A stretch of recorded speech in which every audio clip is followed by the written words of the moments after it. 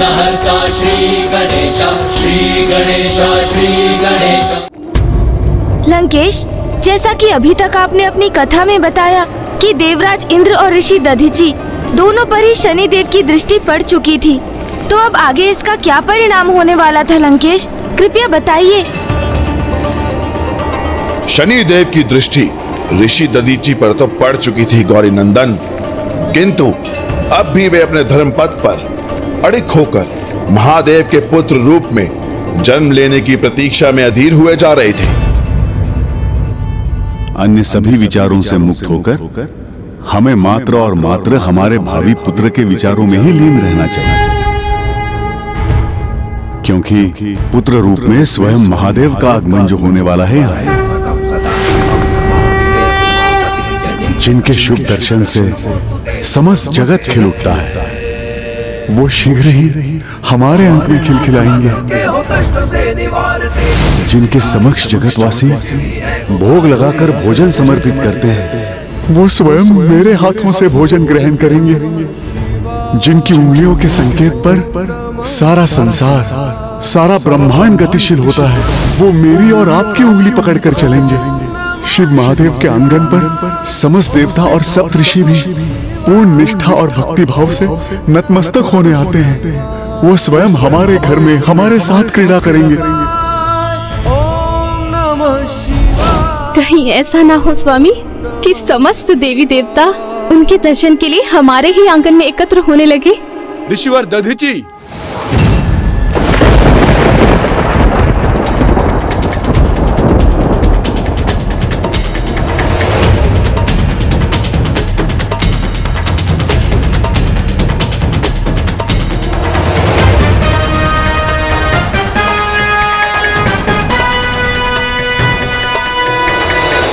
प्रणाम ऋषिवर। प्रणाम ऋषिवर। प्रणाम माता। प्रणाम। प्रणाम। आप सब ऐसी निस्तेज अवस्था में, क्या आप सभी पर किसी महासंकट की छाया छाई हुई है?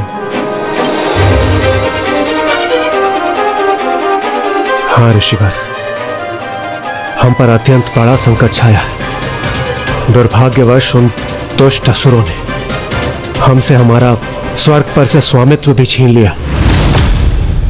अब वो हमारे अस्त्रों को प्राप्त करना चाहते हैं, और हमारे दिव्य अस्त्र अनुचित हाथों में कदापि नहीं जाने चाहिए, क्योंकि वो असुर राज विध्वंसक हमारे अस्त्रों की शक्ति को स्वयं न समाहित कर अपराजय हो जाएगा, और हम शक्ति विहीन होकर स्वर्ग पर पुनः अपना आधिपत्य कभी भी स्थापित नहीं कर सकेंगे।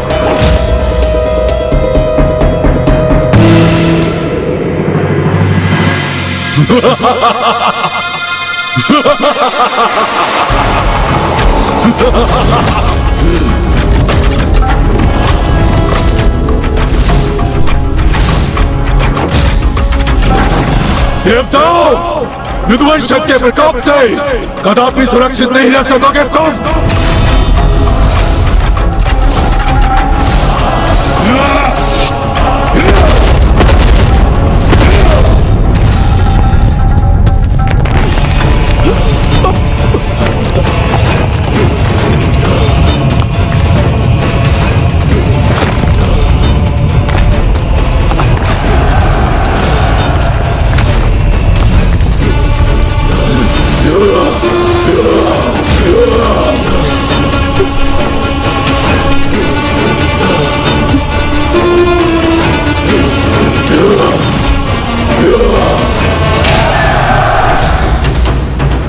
आप चिंता मत कीजिए देवी, यहाँ कोई अनिष्ट नहीं होगा। आप भीतर जाके स्वयं को शांत कीजिए। जब स्वयं शिव शंभु भोलेनाथ आपके गर्भ में है, स्वयं महादेव हमारे साथ हैं, तो फिर किस बात की चिंता?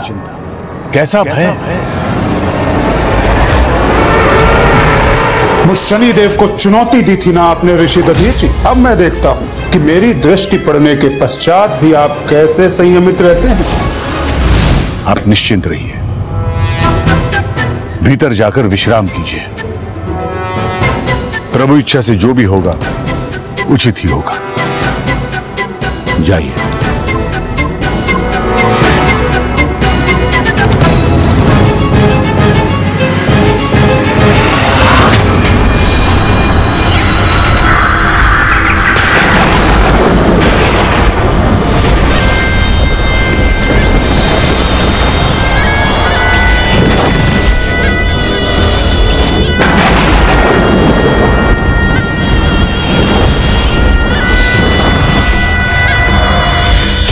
ऋषिवर को यह ज्ञात हो गया है कि उन पर शनि दशा का आरंभ हो चुका है।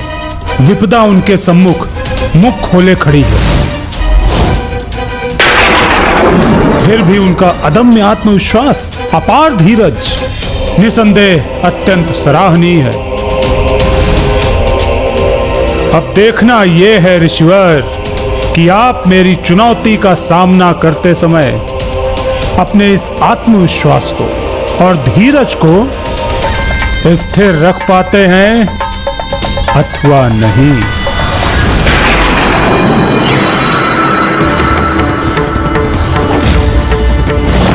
ऋषिवर, हमें शीघ्र हमारे इन अस्त्रों को किसी सुरक्षित स्थान पर छिपाना होगा, जहां पर यह दुष्ट असुर न पहुंच सके। हमारी सहायता कीजिए ऋषिवर, सहायता कीजिए हमारी। हाँ ऋषिवर, हम पर कृपा कीजिए। मैं आपकी सहायता अवश्य करूंगा, किंतु उससे पूर्व मेरा यह ज्ञात होना अत्यंत आवश्यक है कि आपको आपके किस अपराध का दंड मिल रहा है,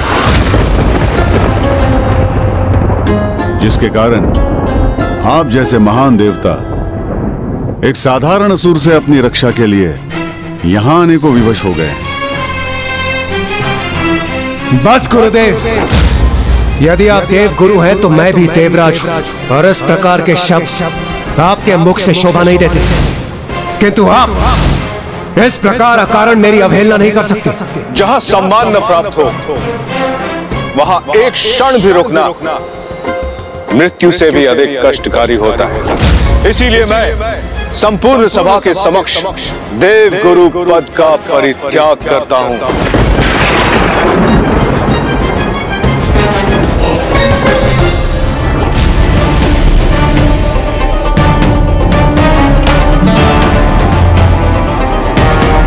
ये भवंडर तो और भी उग्र होता जा रहा है। ये मरुस्थल का धूल भरा बवंडर ही मुझे आपसे पिताश्री के आत्मलिंग को प्राप्त करने में सहायक बनेगा लंकेश। इसलिए तो मैंने इसे उत्पन्न किया है, किंतु बस अब इसे दिशा देना ही शेष है। लंकेश जी, मरुस्थल में बवंडर तो आते जाते रहते हैं, किंतु आप मुझे बताइए ना आगे क्या हुआ? ऋषि दधीची ने फिर देवताओं की सहायता की अथवा नहीं?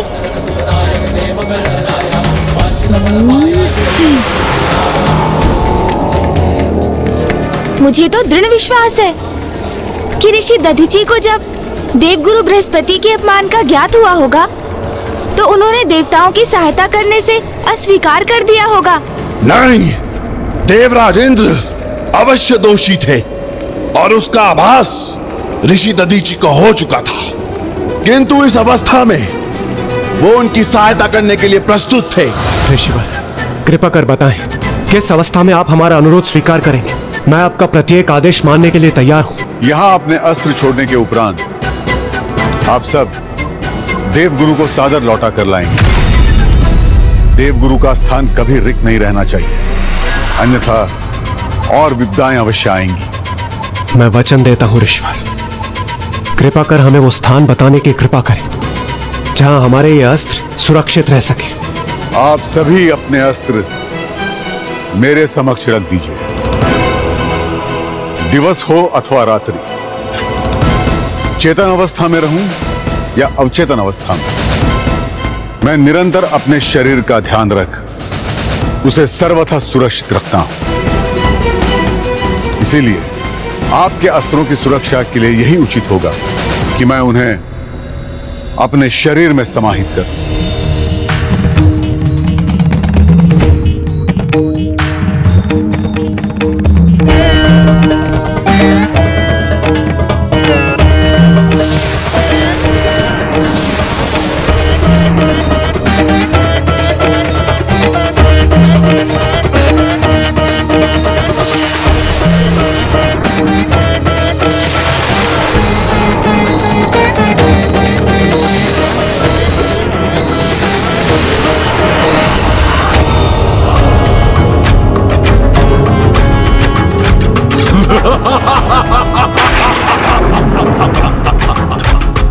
प्रतीत होता है देवता अपनी पराजय स्वीकार कर रहे हैं।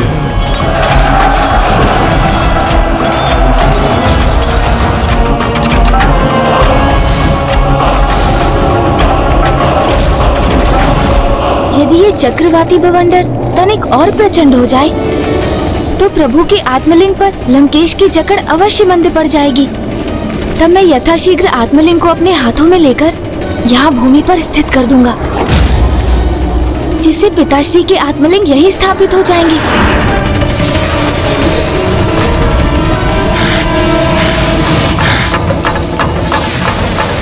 इस भवंडर के तीव्र वायु प्रवाह से कदापि विचलित नहीं होऊंगा मैं, और ना ही महादेव के आत्मलिंग पर इसका तनिक भी प्रभाव होने दूंगा।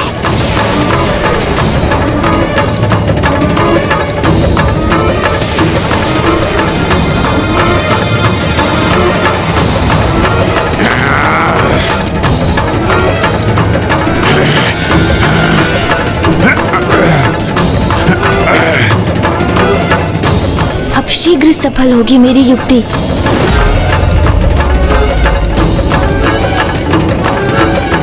हे वायुदेव, इस बवंडर की उग्रता और तीव्रता बढ़ाने में मेरी सहायता कीजिए।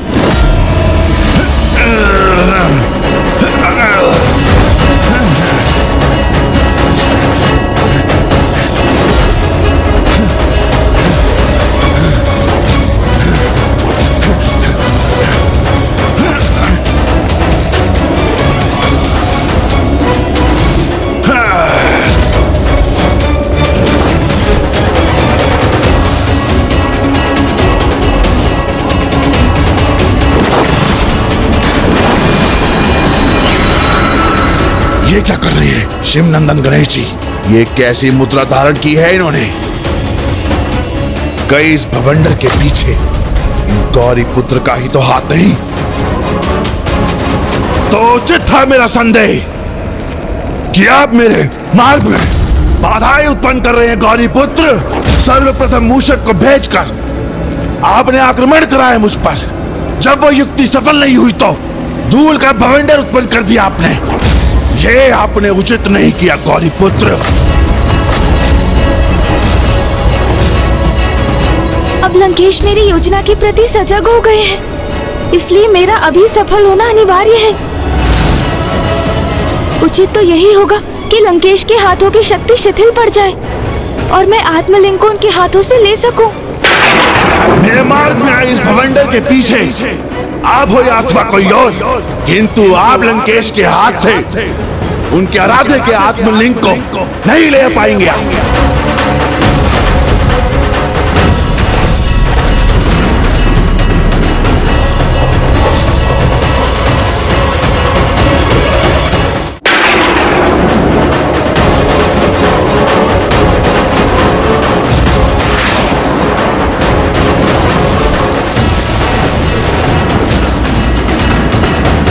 मुझे तो प्रतीत होता है लंकेश अब अधिक समय तक इस बवंडर के समक्ष स्थिर नहीं रह सकेंगे।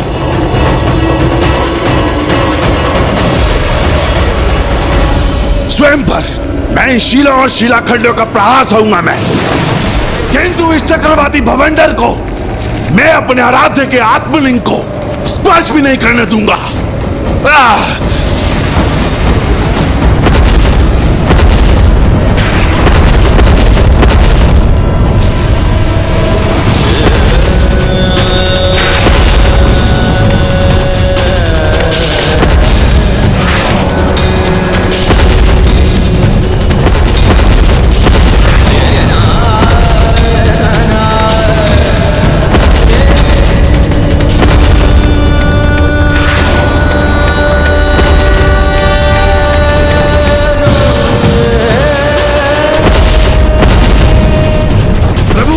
पीड़ा भी उनके वरदान के समान प्रतीत हो रही है मुझे।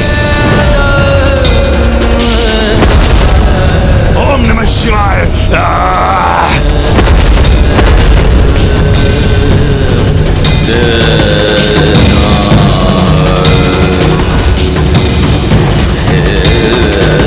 ओम नमः शिवाय।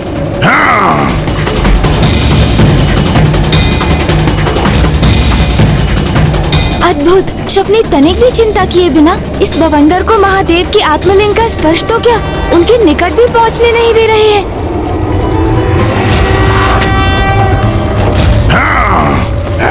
ओम नमः शिवाय। ऐसे महान शिव भक्त यदि उचित आशय और निस्वार्थ भाव से भक्ति करते तो इन्हें आत्मलिंग को अपने साथ ले जाने से रोकने की कोई आवश्यकता ही नहीं होती, क्योंकि मुझे पूर्ण विश्वास है कि इनकी निष्ठा और श्रद्धा के भाव को देखकर पिताश्री भी अवश्य अत्यंत प्रभावित हो रहे होंगे। एक महाशिव भक्त को इतने कष्ट में देखना अत्यंत कठिन है मेरे लिए।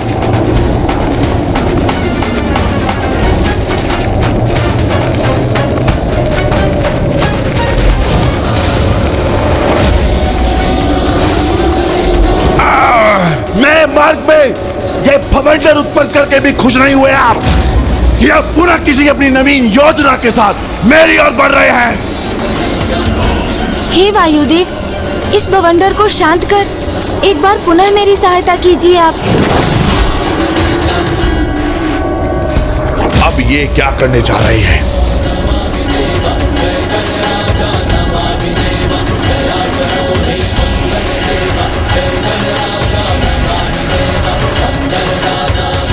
ये क्या? गौरी पुत्र गणेश तो भवंडर को विपरीत दिशा में मोड़कर उसके प्रभाव को कम करने में लगे हैं।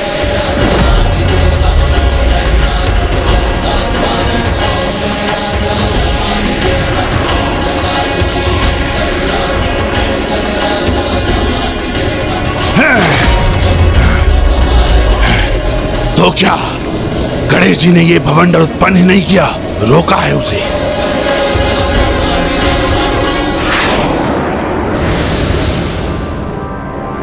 आप तो मेरी सहायता करने का प्रयास कर रहे थे पार्वती नंदन, और मैं अकारण ही आप पे संदेह कर रहा था।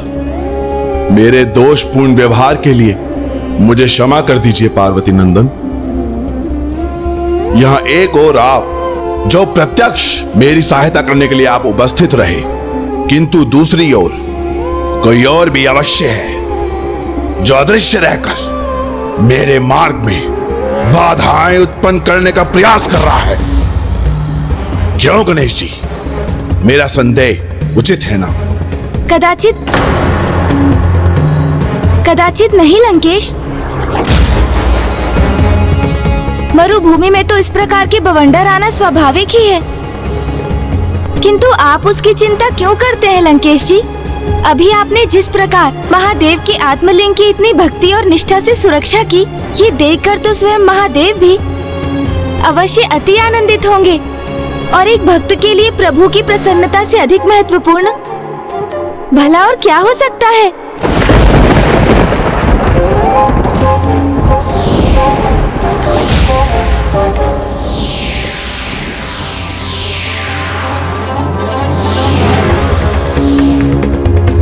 तो बताइए ना, फिर क्या हुआ लंकेश? देवता जब ऋषि बृहस्पति को मनाने वहां से प्रस्थान कर गए, तो ऋषि दधीची ने उनके अस्त्रों को किस प्रकार अपने शरीर में समाहित कर उन्हें विध्वंसक से सुरक्षित किया?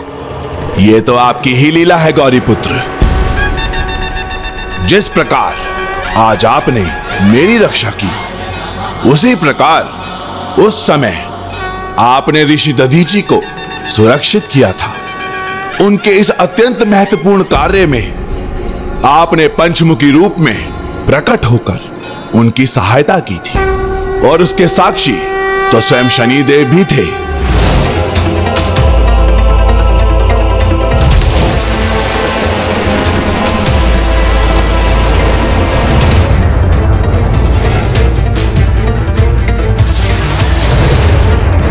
मुझसे भयभीत होकर अपने अस्त्रों का परित्याग कर सारे देवता पलायन कर गए, और यही तो मैं चाहता था कि एक बार उनके अस्त्रों का स्वामित्व प्राप्त हो जाए मुझे, तो मैं उन्हीं की शक्ति का प्रयोग कर उन देवताओं को अपने समक्ष झुकने पर विवश कर दूंगा।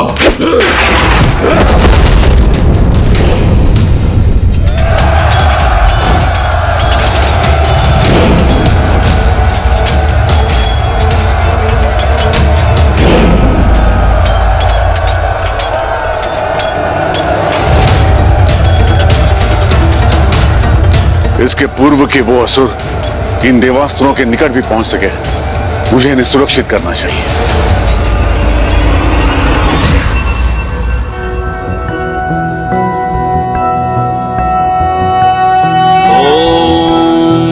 वक्रतुंड महाकाय सूर्यकोटि समप्रभ निर्विघ्नं कुरु मे देव सर्वकार्येषु सर्वदा।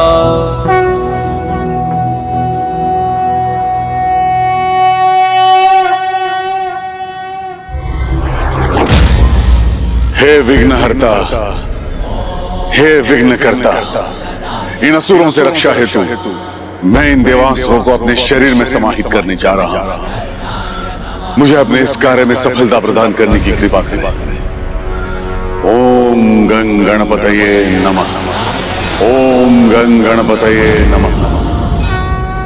ओम गं गणपतये नमः।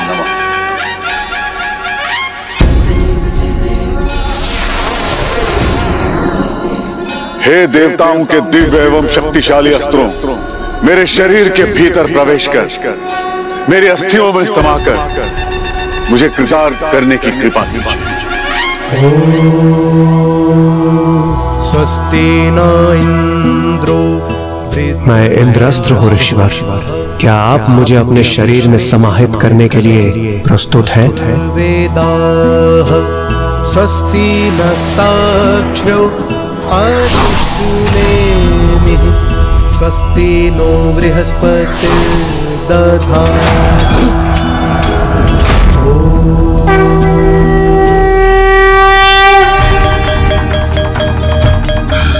ये क्या हो रहा है? ये अस्त्र ऋषि के शरीर के भीतर कैसे जा रहा है?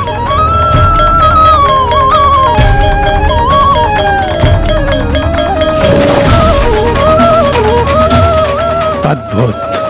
ऋषि दधीची किसी भी शंका और चिंता से परे अड़िग हैं अपने कर्तव्य पर। मैं अग्नि अस्त्र हूँ। क्या अब आप मुझे अपने शरीर में प्रवेश करने की अनुमति प्रदान करते हैं?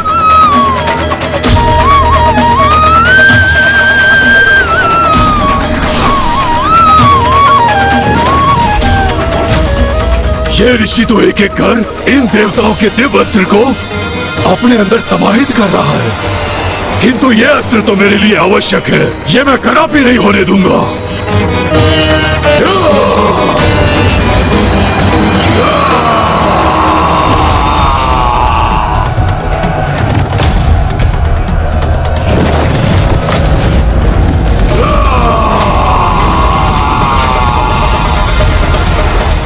ऋषिवर, मैं सूर्यास्त्र आपके भीतर समाहित होने के लिए प्रस्तुत हूँ। हे दिव्यास्त्र, आपका भी स्वागत है।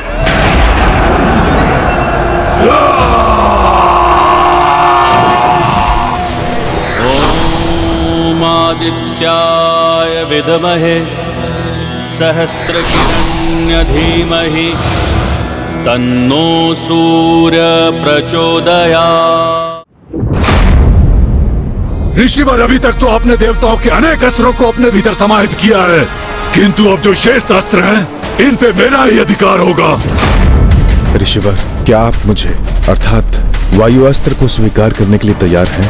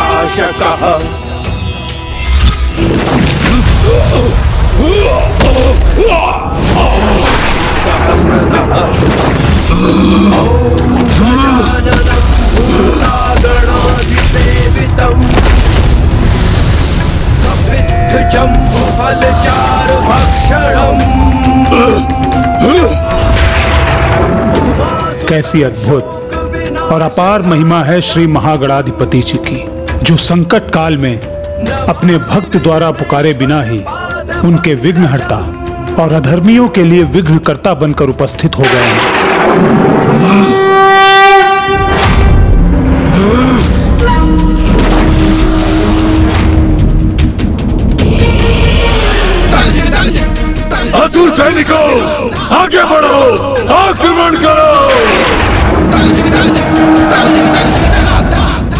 मुझे इन देवताओं के दिव्य अस्त्र को प्राप्त करने से कोई नहीं रोक सकता।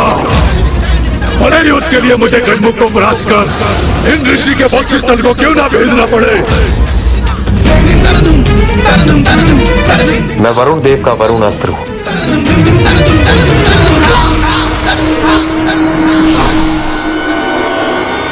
मैं कुबेर जी का अस्त्र हूं।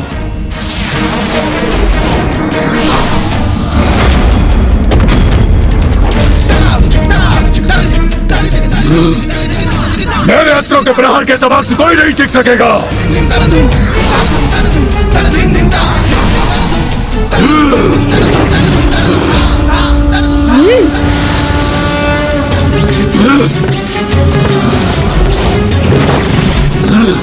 अस्त्रों से मुझ पर लक्ष्य साधने का कोई लाभ नहीं होगा गजमुख, क्योंकि मैं आपके अस्त्रों को जड़कर उनकी शक्ति को अपने अस्त्रों में समाहित कर लूंगा।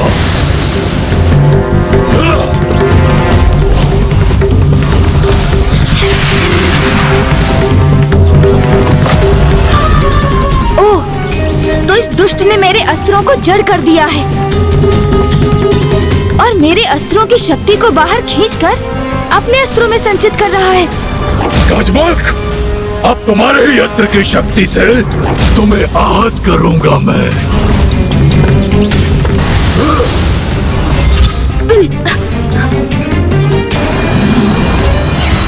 देखा मेरे अस्त्र का प्रभाव? प्रतीत होता है शत्रु की ऊर्जा को सोखने का सामर्थ्य ही इस असुर को बल प्रदान करता है।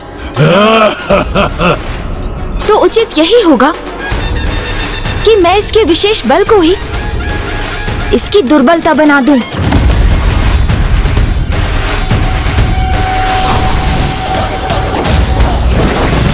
अब मेरी गदा के भार और मेरी अंकुश की ज्वाला को प्राप्त करने का परिणाम भुगतना ही होगा इस दुष्ट को।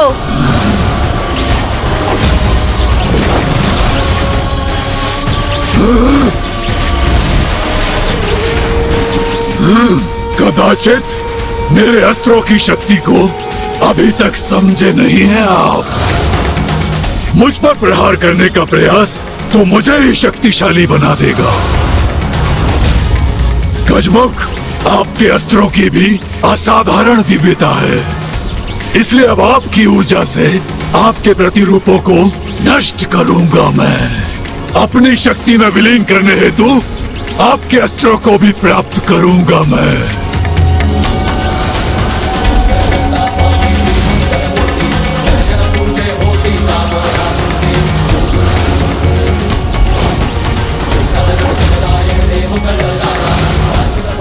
अपने अस्त्रों को धारण करना सहन नहीं हो रहा मुझे। ये तो भीषण ताप उत्पन्न कर रहा है। मेरा अस्त्र इस गजमुख के अस्त्र के समक्ष तो एक क्षण भी नहीं ठहर सकता।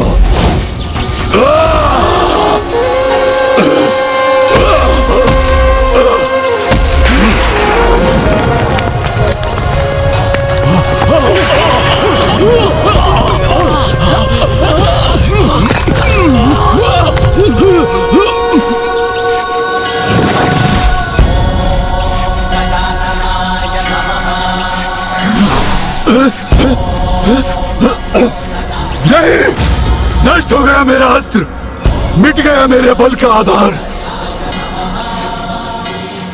मुझे अस्त्रहीन पाकर ये गजमुख मुझे बंदी बनाना चाहता है। मुझे शीघ्र यहाँ से पलायन कर अपनी रक्षा करनी होगी। यहाँ से पलायन नहीं कर पाओगे दुष्ट।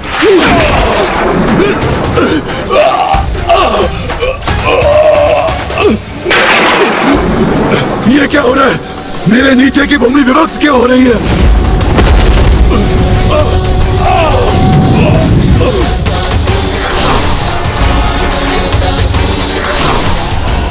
आप यहाँ रुके, भाग भी शेष नहीं रहेंगे। भागो यहाँ से, प्राणों की रक्षा करो, भागो, भागो।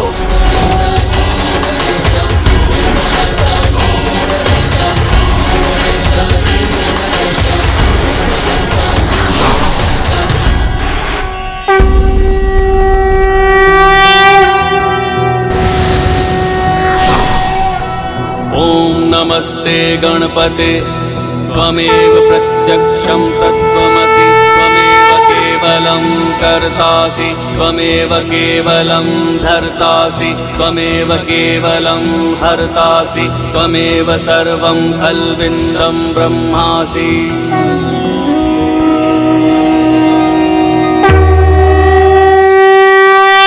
असुर विध्वंसक का अध्याय तो समाप्त हो गया लंकेश, किंतु फिर शनिदेव ने क्या किया? उनकी दृष्टि तो देवराज इंद्र और ऋषि दधीचि पर पूर्व में ही पड़ चुकी थी ना? जब शनिदेव की दृष्टि पड़ती है तो उसके परिणाम भी बहुत घातक होते हैं, और अब ऐसा ही कुछ होने वाला था देवराज इंद्र और ऋषि दधीचि के साथ भी। बुराई अपनी सारी ऊर्जा केवल सत्य को झूठ में परिवर्तित करने में लगा देती है, जबकि सत्य स्थिर होकर केवल अपनी वास्तविक शक्ति से लड़ता है, इसलिए वो जीत जाता है। For more updates, subscribe to our channel, click the show links and enjoy watching the videos.